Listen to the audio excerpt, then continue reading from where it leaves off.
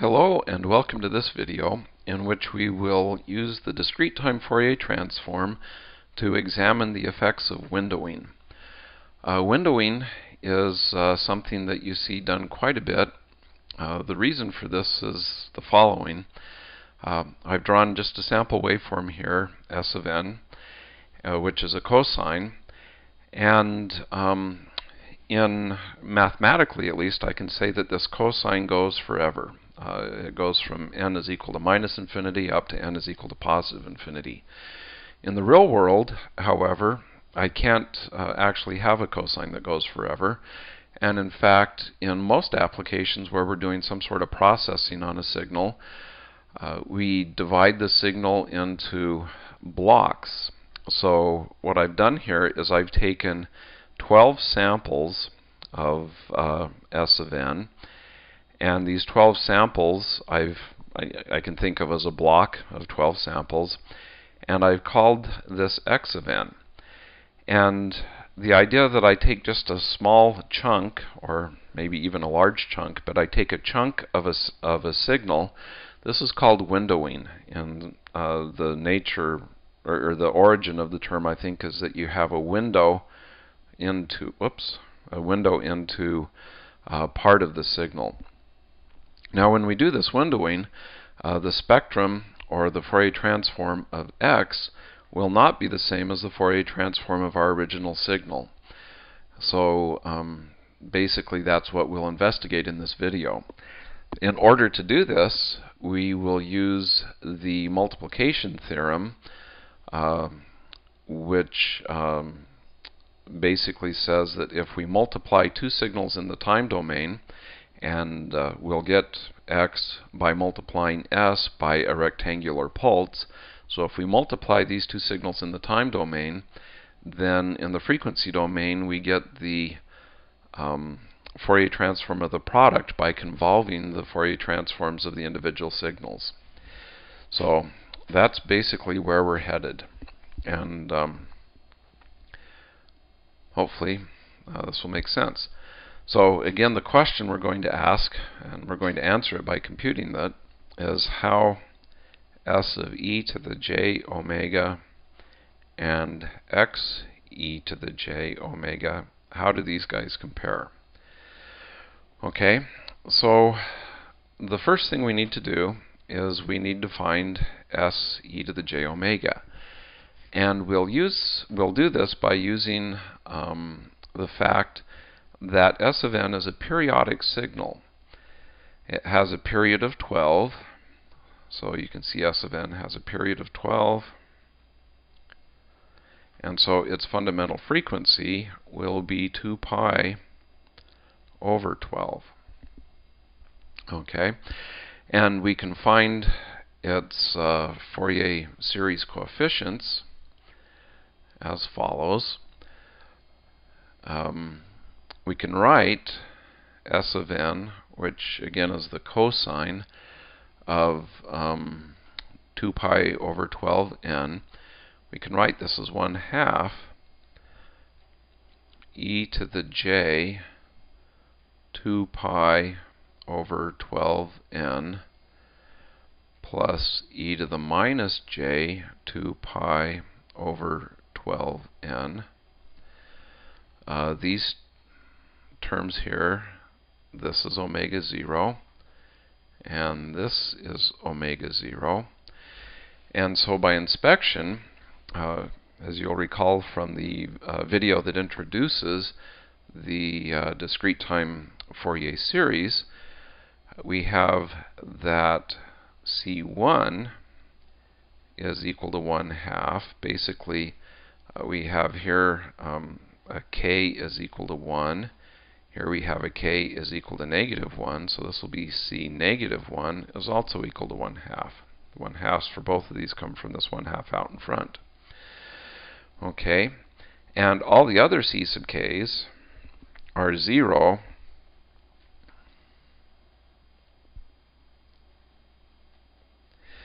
Okay, and we can now find the Fourier transform of S of n from these Fourier series coefficients. So we have s of e to the j omega. It turns out that this is equal to the summation k going from minus infinity to infinity, 2 pi c sub k delta omega minus k omega 0. Now this points out that I actually lied here when I said that c sub k is equal to 0 for all other k's. These Fourier series coefficients are periodic. So this would be c sub 0 is equal, or c sub k is equal to 0 for all other k's, such that we have period 12, so we could say minus 6 less than or equal to k less than 6. Okay. Because they're periodic, C13 will be the same as C1, C11 will be the same as C minus 1, and so on. So these guys are periodic. And so what I'm doing here, to get the spectrum or the frequency, the Fourier transform of this signal, is I take each Fourier series coefficient, multiply it by a delta function that's been shifted by k times omega 0, and multiply it by 2 pi. This is like a normalization factor. Okay, so we can write this guy then. Whoops, we'll write it in green to stay consistent. When k is equal to 1, we'll have 1/2, well, we'll have the 2 pi out here, times 1/2 times delta of omega minus omega 0. So again, this is a case where k is equal to 1, where k is equal to negative 1, we'll have 2 pi times 1/2 times delta omega plus omega 0. And these are all the terms we're going to have for k between minus 6 and 6. And then we'll have plus all the other terms that show up because this is periodic. So we'll have a term here when k is equal to 13. We'll have a non-zero term. When k is 11, we'll have a non-zero term, and so on. But I'm not going to talk about these because the fact that we know that this guy is periodic says that if we've got one period worked out, which we have here, then we can figure out what all the other periods are going to look like. And our convolution is a periodic convolution, so I actually need to know this guy for only one period. So I can simplify a little bit. The 2 and the 1/2 cancel. So I can say that this is pi delta omega minus omega 0 plus delta omega plus omega 0. And then there's all these other terms that show up again because this is periodic. So we have the same thing shifted to the right by 12, 24, and so on, and shifted to the left by 12, 24, and so on. So to sketch what we have here, if we think of this in terms of omega at, and this is 0, whoops, that's going to be confusing. We'll draw it like this. So at omega 0, we'll have this delta function that has an area of pi, and at minus omega 0, we'll have this delta function, which has, again, an area of pi. Okay, and now it turns out that as we, again, because this guy is periodic, we'll have out here centered at 2 pi something that looks like the same thing, and we'll have it out at 4 pi and 6 pi and so on, and out at negative 2 pi we'll have the same thing. Okay, but again, to do our periodic convolution, we need to know this over only one period, so this is the part of it that we're going to look at. Okay, so hopefully this computing of the spectrum of S makes sense. So the next thing we need to do, let's go back to our discrete time Fourier transform, is we need to figure out how we're going to compute x. Well, x is going to be S times R of n, where R of n is a rectangular pulse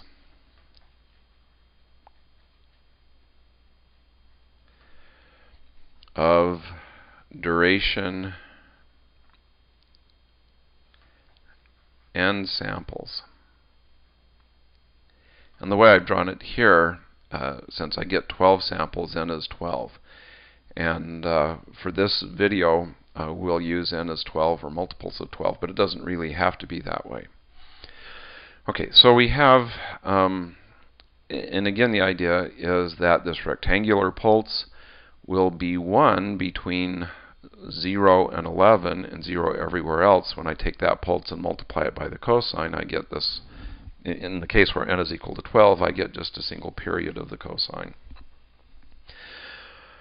Okay, so if I have multiplication in the time domain, then that multiplication in the time domain becomes a